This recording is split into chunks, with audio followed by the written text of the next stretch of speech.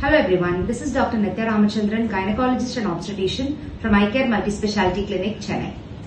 Today let me tell you a few points about prematurity or preterm birth. A baby that is born before 37 weeks of pregnancy is called as a preterm baby or a premature baby.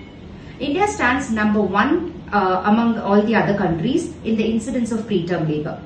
Our incidence is about 11 to 16.1%. That is approximately 1 in every 10 babies that is born in India is a preterm baby. So why are we so bothered about this preterm birth and what can happen to that baby? Now let us look at a few points about what happens to that preterm baby. The baby can have NICU admissions or it can have NICU admissions.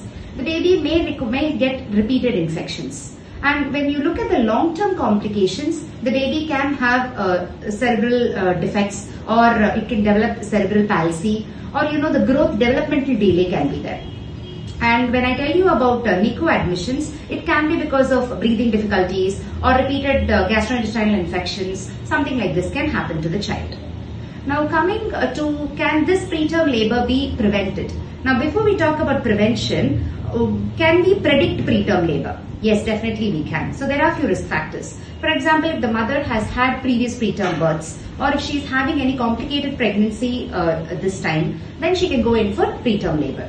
Or if she has undergone any previous procedures in the uterus or in the cervix.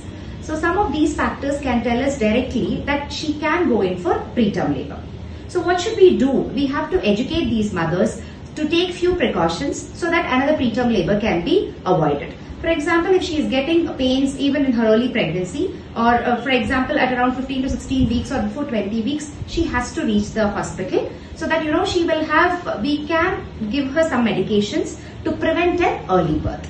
Or at least we can shift her to a tertiary care center where even if preterm labor happens, the baby can be actively managed. So the only way to prevent preterm labor is equip all our NICU so that it can handle the babies that is born earlier, and also educate the patient. Thank you so much.